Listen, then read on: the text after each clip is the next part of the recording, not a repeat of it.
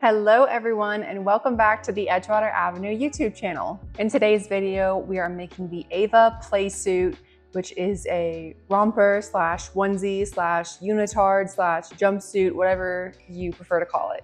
This is meant to be athleisure slash activewear, but you could totally make this out of swimwear fabric and make it into a swimsuit.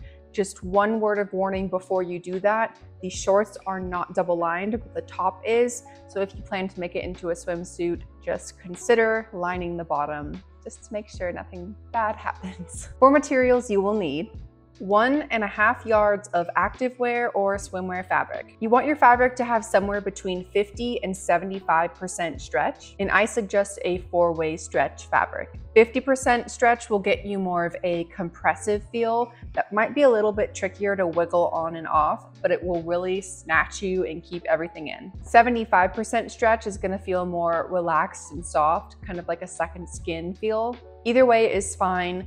And as far as fabrics that I recommend for this, there are 2 that are both from Blue Moon Fabrics.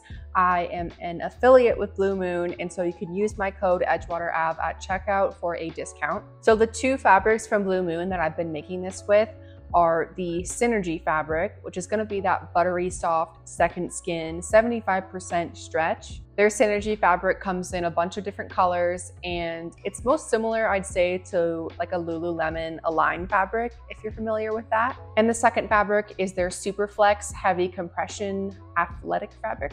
And that one is gonna be snatched, holding things tight. It is 50% stretch. So both are really great options. I've made some out of both. You will also need some 1/4-inch elastic. If you're making this into a swimsuit, you'll want to use rubber swimwear elastic, or if that's just what you have on hand, you're welcome to use rubber elastic.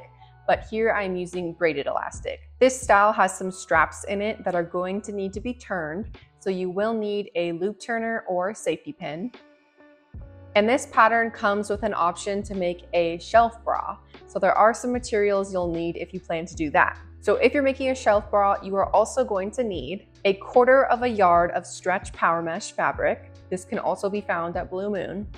And a 1/2 inch picot elastic. You could also use 1 inch if you want a little more support, but you might want to add a little more allowance to the bottom of that shelf bra. And it doesn't necessarily have to be picot elastic, just any elastic that has a plush side so it's comfortable against the skin. And you can include some cut pads if that would make you more comfortable. So the last thing you'll need is the PDF pattern for the Ava Playsuit. You can get that at edgewaterav.com. Like I mentioned, this pattern comes with an option for a shelf bra, and it also comes with 4 different inseam lengths, all the way from 2 inch to 8 inch. So before you get started, you are going to want to choose your inseam length and trim your pattern. So moving on to the pieces that are included. There are 6 pattern pieces included. Here is the breakdown of what is what. This same image is also available inside the PDF under the pieces included section. You'll notice that most of these pieces are to be cut on the fold, which is why there's only 1/2 of that piece included. There are 3 different gussets in this pattern that are all labeled piece 5, and you're going to choose just one of them based on what inseam length you choose. For this tutorial, there is a 1/4 inch of seam allowance everywhere except for the very last step when we go to hem the leg lines. So if you don't hear me mention seam allowance, it is a 1/4 inch. All right, so now we can begin cutting. So first, here is a official cut list for your reference. This is also inside the written directions if you want to have something that won't go off the screen in a couple seconds. Most of the pieces we're going to be cutting on the fold, but the back bottom piece we're going to be cutting to mirrored. So I'm just going to go through my cut list and cut each piece one by one. And since I'm doing a shelf bra, I'm only cutting 1 of the top front piece, but I'm still cutting 2 of the top back piece. And for the bottom front, I am cutting 1 on the fold.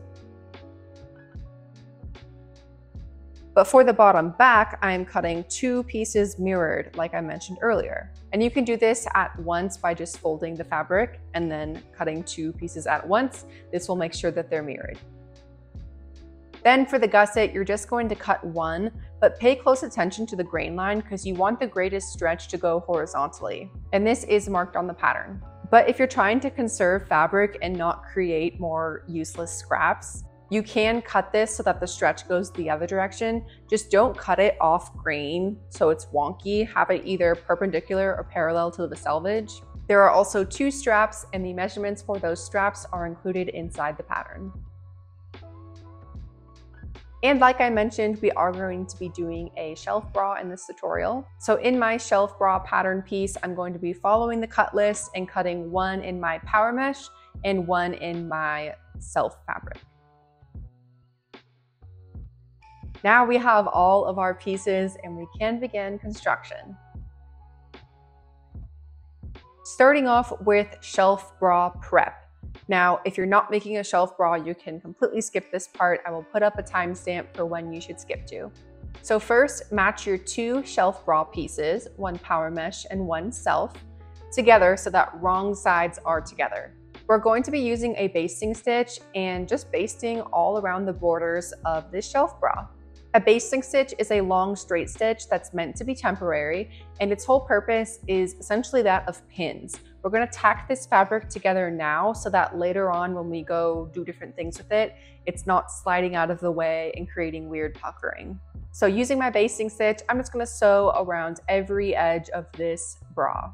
And remember, right sides are not together like they usually are in my tutorials. This is going to be wrong sides together.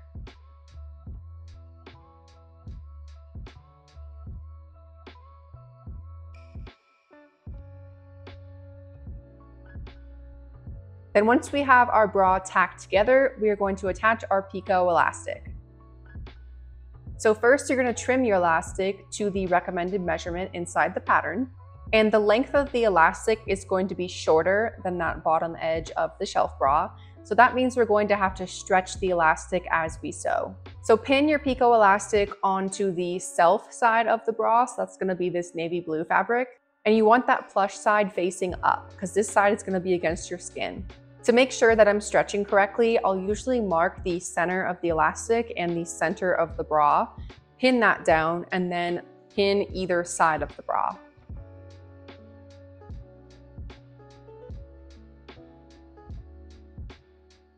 Then, using a stretch stitch of your choice, sew down the elastic onto the bra. Here I'm using a stretch stitch that comes with my machine. It's also called a lightning stitch, but if you don't have that, you can do a zigzag instead.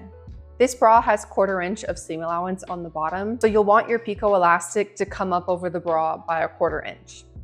And when you sew, you're going to be focusing that stitch onto the inner side of the picot elastic, not the side with the scalloped edge.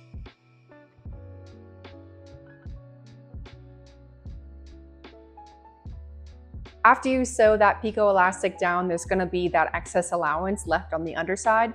So you're going to take some scissors and very carefully trim off that excess.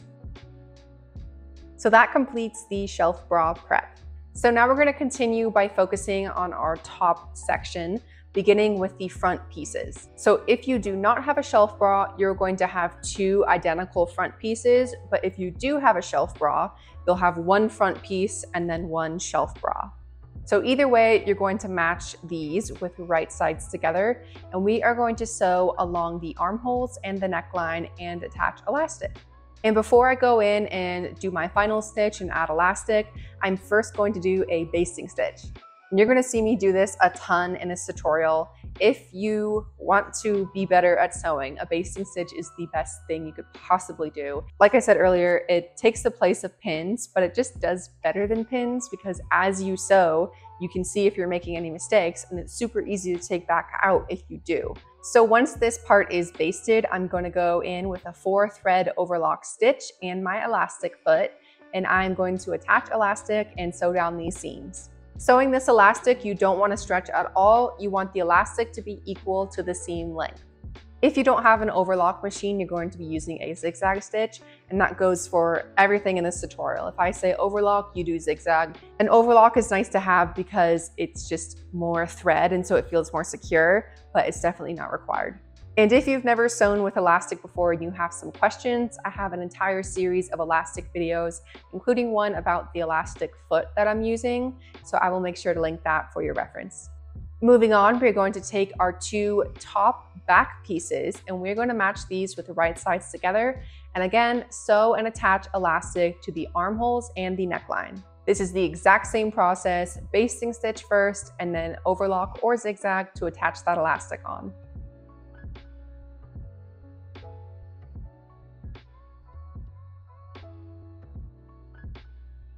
Now we are going to make our straps. So take your straps and fold them in half lengthwise with right sides together, and then sew and attach elastic onto the raw edges. Again, I'm using that same 4-thread overlock stitch, or you can use a zigzag. Then once those straps are done, you're going to take your loop turner or safety pin and flip your straps all the way to the right side.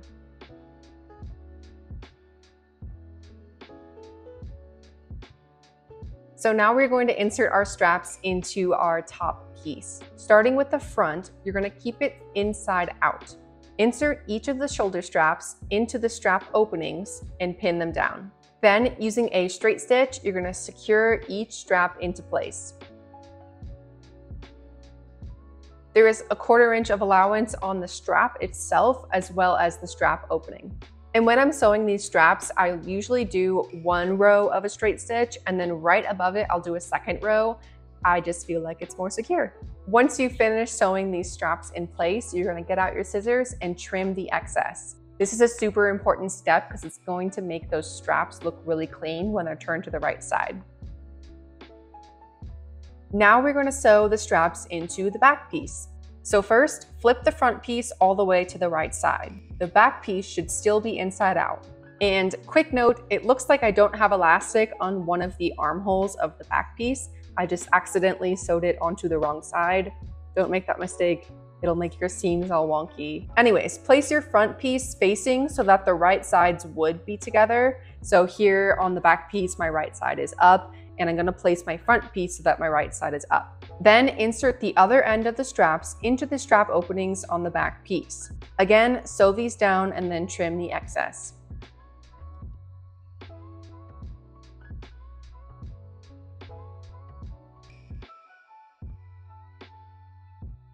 So now our straps are attached and we're now going to sew the side seams of the top. And the way that this is laying when we went to go attach the straps is actually perfect.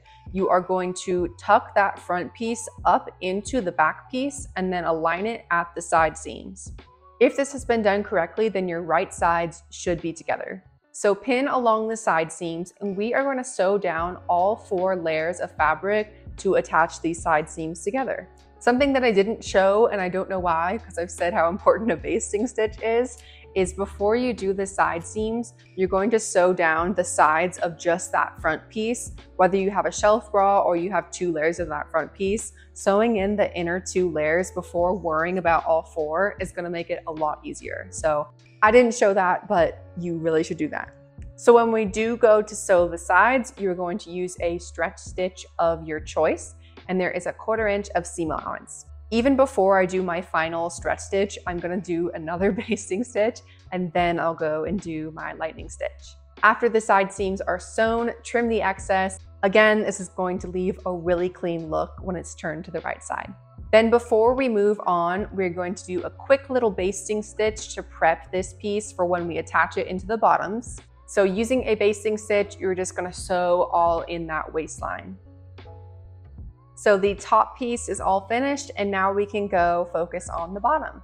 First, we're going to attach the gusset onto the front bottom piece. There are notches on these pattern pieces that you are welcome to use. If you're doing the 2-inch or the 4-inch gusset, the end of the gusset piece will line up with the end of the leg lines. But if you're doing the 6-inch or 8-inch gusset pieces, the gusset actually tapers off before it reaches the end, and there are extra notches for that purpose. So on the longer lengths, if you're doing one of those, make sure to mark that extra notch so that you know exactly where that piece is going to taper off.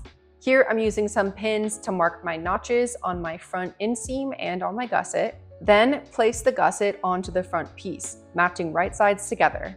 Use pins or clips and match the notches as you go.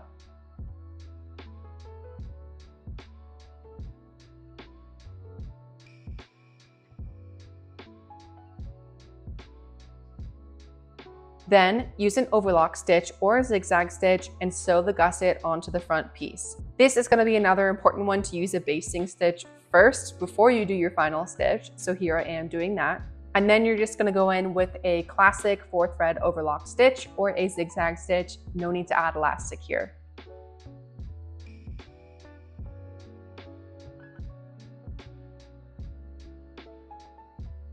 So now get out the 2 back bottom pieces. These are the ones that you cut to mirrored. Match them with right sides together. Then, using an overlock or zigzag stitch, you're going to sew the center seam to attach these pieces together and make one big back piece.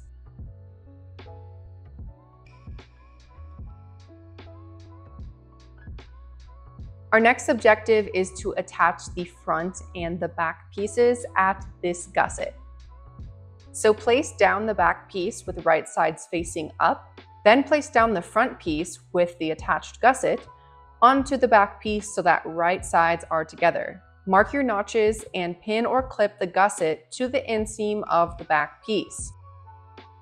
Then, using an overlock or zigzag stitch, attach the gusset to the back piece, and that will finish up this inseam area. So again, if you're doing the 2-inch or 4-inch inseams, you're just gonna match the end of the gusset with the ends of the leg lines. But for that 6 or 8-inch inseam, it is going to taper off. And with the way that the allowance is calculated, you will smoothly transition from the end of the gusset into attaching the leg lines. So here's what that looks like.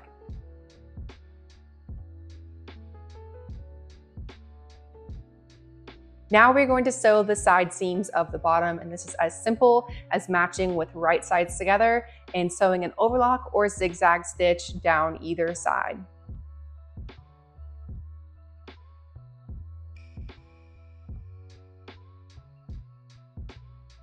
Once you're finished, you will have some shorts, and we are all ready to attach the top in.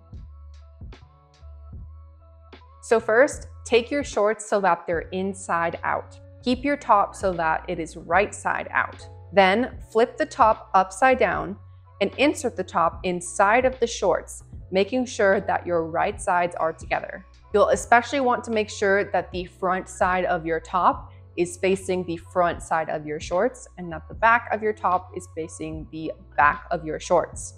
Use some clips as needed, and then we're going to sew this entire waistline. Again, there is a 1/4 inch of seam allowance here. So I'm first going to be using my basting stitch to make sure everything is lining up and looking correct. Then I'm going to go in with my 4-thread overlock stitch, and I'm going to sew the entirety of this waistline.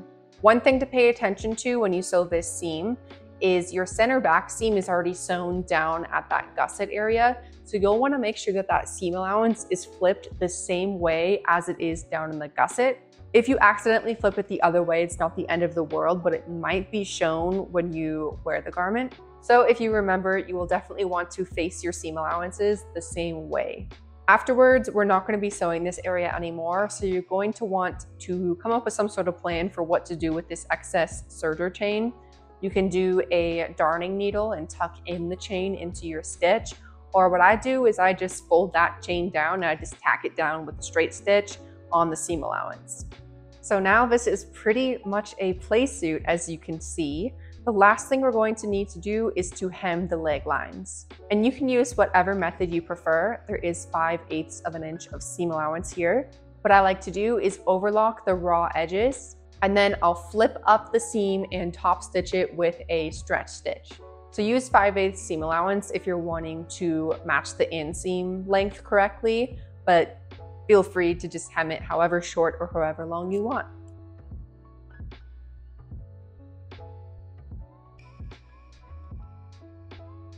That completes the Ava playsuit. Thank you so much for watching.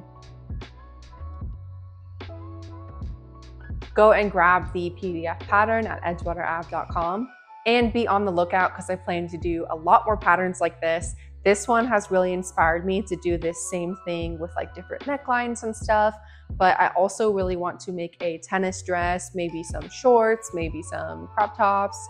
So yeah, stay tuned and we will do a lot more of this. Thanks guys, I'll see you next time.